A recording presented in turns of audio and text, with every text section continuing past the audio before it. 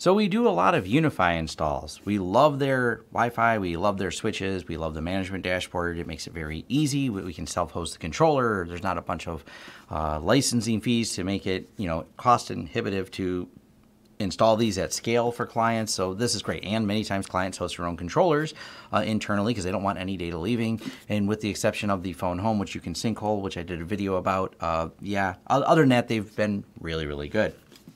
But that always brings me to the next question that comes up every time I talk about a project is, Tom, why isn't this at the head end of your project? Why don't you have a USG so you can complete the whole ecosystem and have a pretty dashboard with DPI and things in there? And let's talk about that. So with the UniFi, I really like the UniFis. I love, like I said, all their other products, but their USGs, once you need more than just routing to get to the internet, they fall flat. And I mean very flat. The USG, even though we are talking about this one right here, this is the the base USG, but the Pro and all the other ones have the same limitations, is let's say we want to add more than one IP address to one physical WAN port. That is a pretty normal feature when you buy a block of IPs from an ISP. Here's all the config. You got to make sure we get the JSON file right, which, by the way, is not officially supported by them and not supported through the UI at all. You have to get to the command line and do this. And I like how this right up, a couple of the comments right here, even from 5 days ago, and this is November of 2019. Any update on the roadmap timeline for multiple IP interfaces yet? Been watching threads for 4 years, waiting patiently. No roadmap, no timeline, no comment. I know someone's going to point out that some developer who was working on the pfSense project now works for Ubiquiti, and I believe that happened maybe almost 2 years ago. Clearly they're not adding, if they're adding a feature, I don't know when they're doing it, if they're doing it. That's one of the first problems you run into. Second, advanced routing features such as selective routing and things like that. Nope. What about VPN? Surely you have OpenVPN and all of the other features in here because that's common. OpenVPN's been around a long time. Nope, that kind of falls flat too.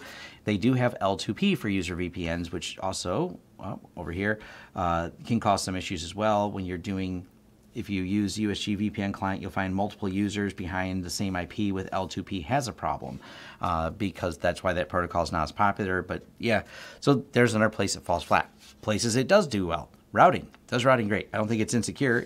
It routes. It does have under the hood, but so to speak, somewhat obscured from you, Sericot under the hood for intrusion prevention, but that limits its speed. So you have to look at each model and whether or not it has enough capacity to handle not the routing speed, but if you want those intrusion detection on there. It does have the DPI dashboard, so you get some statistics. That's cool. That is a great feature. And the site-to-site VPN, if you have two of these in the same controller, one-click site-to-site VPN, amazing. Great job. Hats off to the engineering behind that because it just works. I like that.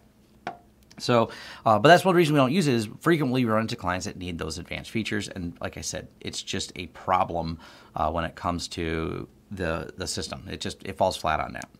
So what about the EdgeRouter X? That must be an awesome router. Actually, it is. I am very much like these, but the EdgeRouter has kind of a limitation, and it is the fact that you have to learn the command line if you want to do the powerful features.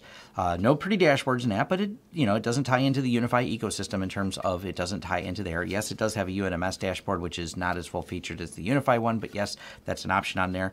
And if you're not familiar, it is a fork. So Viata, I think is how you say it, is the system, Vios, and EdgeOS were forked from. So first you start with an open source product called, I believe it's open source, called Viata.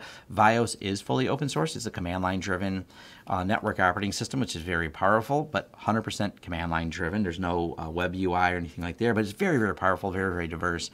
And same with EdgeOS. It's very powerful, very diverse. They kind of put a basic web UI on top of it.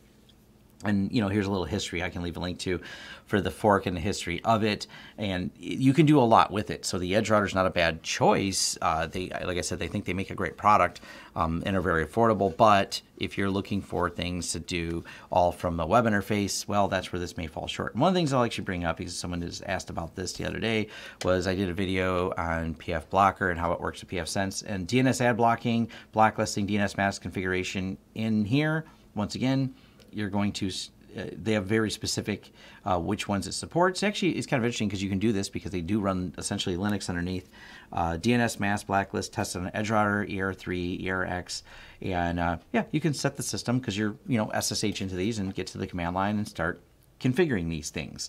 And update them and things like that. So if you're fine and you're comfortable with the command line, and it's a good practice to learn network engineering, if that's your day in, day out. But for some users, they go, I just kind of want to be able to set something and have a web interface to make it a little easier, not do a lot of time custom configuring and writing scripts. So there's a good and bad with them. I don't dislike them as a product. I think they're quite good. But for people wanting the one-click easy setups, sorry, that's not for you. Now, the next one I have here is not something I know much about, but people ask me about this all the time, so I'm just going to give it an honorable mention, is the Sophos XG Firewall, and I'm talking about the Home Edition. I know this is probably an older model. I don't even know if this is supported on here. This is something we pulled out of a client, this box. I just have it here as a prop. But one of the things I don't like is, one, Sophos XG is not open source. If it is, I couldn't find source code to it. Maybe parts, I know parts of it are, but one of the things right away is, just to download it and use it as a home user, you have to activate it, and you should receive an email shortly with your evaluation serial number. And I haven't gone through the process setting it up. I'm not likely to review the product. One of those, I don't have a use case for this. We don't really have any clients running it. I've talked to people that says they enjoy Sophos, they like Sophos, they think Sophos is great. It is a closed source proprietary firewall, but it does have some advanced features that's pretty cool. And I don't know of any known major security problems with it, but I do lean towards open source firewalls. And one of the reasons I bring that up is right here. New discovery around Juniper backdoor raises more questions about the company. And these are one of those things that when you can't audit the source code, and because it's becoming so much of a concern in the security world that we see all the source codes, and businesses are realizing the reliance on code is absolutely, it drives their business. It's not like, oh yeah, if the computers are down, we can't, we'll just muddle through it, we'll go back to a paper process. If someone backdoors your company and starts stealing intellectual property and other information right out, that is a huge concern. So it's scaring companies more and more with these closed source firewalls. So take that for what it's worth, but I figured it's worth bringing it up, and one of the reasons I'm so bullish on open source firewalls. Which brings me to the one on the bottom here. Save the best for last. So yes, I'm aware someone forked it in pfsense, and someone loves to ask that question every single time. I've briefly looked at pfsense. We had some problems with it. Could have been my lack of knowledge, and I've seen someone got mad at me, even though I always say it could be my lack of knowledge. We couldn't make it do. Neither could the person using it, who had installed pfsense numerous times, who then contacted us to help solve a VPN problem, who we couldn't get the routing to work in the way they wanted, which was some very specific, very advanced routing features. We took that same piece of hardware and loaded pfsense on it, and it works fine. Now, this is actually a Netgate pfsense box in front of me, but that's where pfsense, to me, really excels. It's fully open source, which means we can audit all the code. This makes companies very comfortable. And for those of you who say, but it's not ready for the prime time commercial, I did a video on this topic. Go over to ZipRecruiter is an easy way to do this. Look for them hiring for pfsense engineers. When you see companies like MasterCard hiring, you're like, oh, they must be using it. So most large companies, by policy specifically, they will not disclose what things they're using. Matter of fact, this is an interesting facet of our business. When we have done work with large companies, they do not want, even though they found us from YouTube, they say you may not use our company name or talk about projects you've done, or even post that you do things with us on your website. Can you be quiet about all that? And I'm fine with this. So I have worked with, automotive suppliers and things like that. They don't want their stack talked about, but it's kind of funny because then they put things in ZipRecruiter like they're hiring for an engineer for whatever support, so you can figure out what hardware you're using. But yes, this has been used in many commercial environments. One of the nice things about pfsense is you can go to the command line. It's fully open source. It's modular, so you can actually do a package update on an individual thing. And I covered this when there was an Nginx flaw, that you could update Nginx individually on this, not have to wait for the company to respin a new version of pfsense for you to download and update. They also expose more features. So they put in OpenVPN, and I mean everything is exposed. And if you find some weird advanced use case that's not, all you have to do is they have a command line to pass further commands to it from the web interface. I think this is kind of cool. This is at the bottom of a lot of the pfSense option boxes, like an advanced config where you can just push extra parameters if you have something that they didn't expose, but they expose so much through the web interface. They kind of glue everything together in a really nice way between Suricata and everything else, and it's fully open source. It does not require that you go and register some serial number, some license thing to phone home and activate your pfSense. So if something were to happen or they change policies in pfSense, the code itself is open. And therefore, if they were to try to close source it, not that they have any intentions of this, I'm just pointing out, if any of these other companies, if Sophos, for example, because it requires a serial number to do some type of activation, if they decide not to honor that serial number, then your firewall turns into a pumpkin at midnight. This is my problem with a lot of commercial products is your reliance on them as a company and their policies to support this. People have asked me why I didn't support certain companies that made Wi-Fi a number of years ago, that I said, oh, cool, they have a free dashboard that you can't host, and it's only their dashboard. They're going to charge for that. People are like, no, you should try this product. It's really cool. And then the company got bought and they charged for their dashboard. Shocker. And by the way, it's not easy to get them off the dashboard. The device was designed to do that. So one of the reasons, like I said, I'm really bullish on the open source and the pfSense specifically. The company has been really tight with security. They don't monkey with things. So when they use OpenVPN, it is the standard OpenVPN. So you can use whatever OpenVPN client. And I've actually had some, talks with other people about pfSense and the engineers actually at Netgate. And it's kind of funny when they've had problems connecting. And we did this. We had trouble with connecting to a FortiGate. So our client had a OpenVPN, the endpoint that they needed to connect to, another business had a FortiGate. Turns out FortiGate wasn't implementing something properly, and it took an update from FortiGate, who the engineers first just blamed us using some crappy open source product. That was a direct quote from the people on the, not from FortiGate directly, but from the people on the other side. And yeah, as a matter of fact, one of the things we've done working with the healthcare providers here in the Detroit area, they now have a document on how to set up, because our clients are using IPsec VPNs to, I don't know what's on the other end. I'm less than clear. They're very vague about it, but it's not pfSense, but now they support connecting pfSense to it. They have a document because we showed them how to get pfSense connected.